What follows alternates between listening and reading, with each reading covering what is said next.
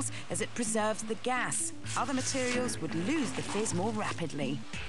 The process that turns these little tubes of plastic into grown-up bottles is called stretch-blow moulding, which means that the plastic preforms get blown up and stretched into the correct shape and size in just a few seconds.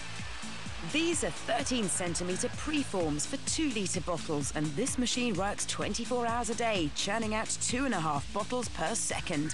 That's 9,000 an hour, 220,000 a day. They start by getting carried into an oven where, in just 40 seconds, they're heated to 125 degrees centigrade. This gets the preform hot enough to ensure maximum flexibility to blow and stretch the plastic.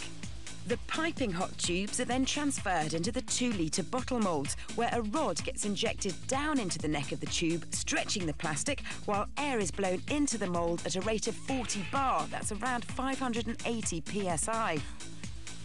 While the hot tube is being stretched and blown, cold water is circulated around the outside of the mould, which instantly cools the bottle down, and the condensation escapes in the form of steam. Now the bottle is completely solid and ready to be filled with pop. And here's the final product, full of fizzy pop.